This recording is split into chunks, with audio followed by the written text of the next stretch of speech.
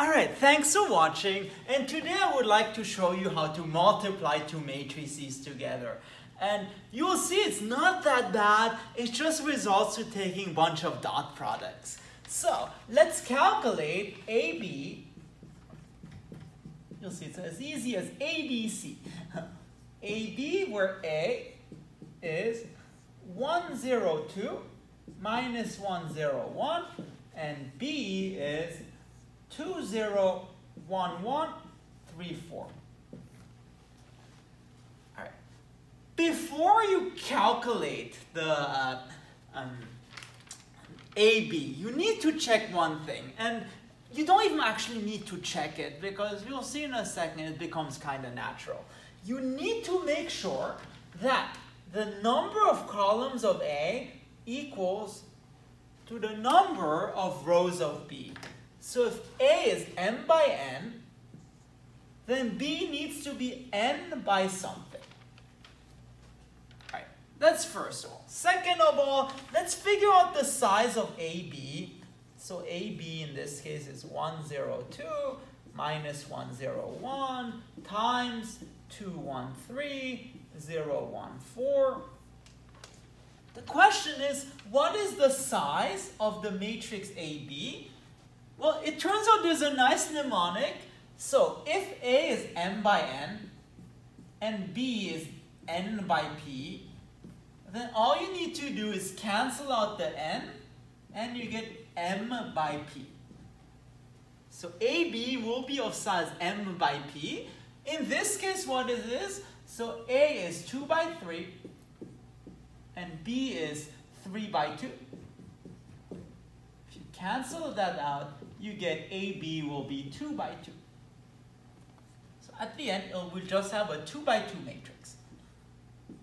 Okay, now, how do you do this? Again, it has to do with dot products. Let me just remind you what the dot product is. So 1, 2, 3 dotted with 1, 0, 1, and you'll see why I write this in a second. It's just 1 times 1 plus 2 times 0 plus 3 times 1. You take the products of each entry and you just sum them up. And in the end, you should get 4.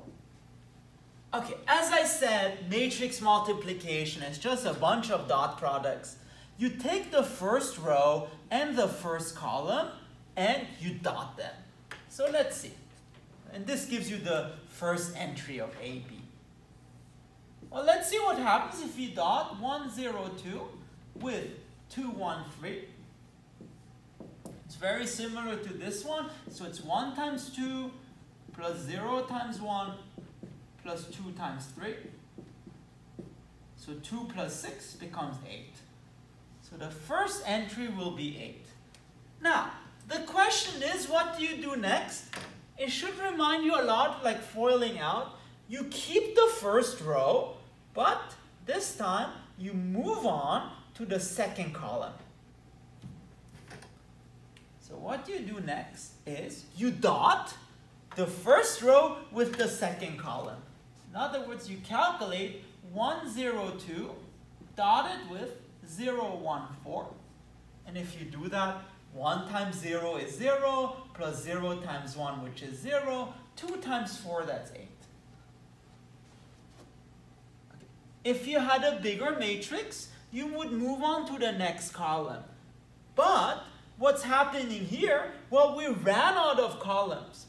So what you do, because you ran out of columns, you move on to the second row and you repeat that spiel again.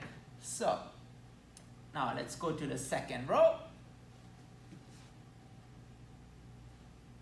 Like that. Second row and first column. Okay, and you dot. So minus 1 times 2, it's minus 2. Maybe let me write that down. So a minus 101 dotted with 213. So minus 2 plus 0 plus 3, that becomes 1. And lastly, you just move over and you do the second row and the second column. And you dot minus 101 with 014 which should give you 0, 0, and 4. And ta-da! This is your matrix AB. And in future videos, I'll do more examples, and we'll see, for example, that AB is not BA. One remark, though, before I end. Remember I told you you need to check that the number of columns of A equals the number of rows? Well, in theory, you don't even have to check it, because you'll see something weird will happen if you multiply those two matrices. Because let's say you multiply the matrices 1, 2, 3, 4 with the matrix 4, 5, 6, 7, 8, 9.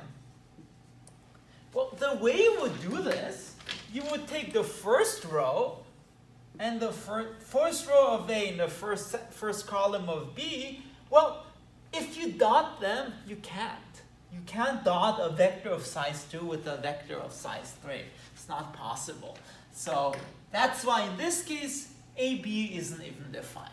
So if the number of columns of A is not equal to the number of rows of B, you can't even define AB. All right, and that's all I wanted to say. So if you like this and you want to see more math, please make sure to subscribe to my channel. Thank you very much.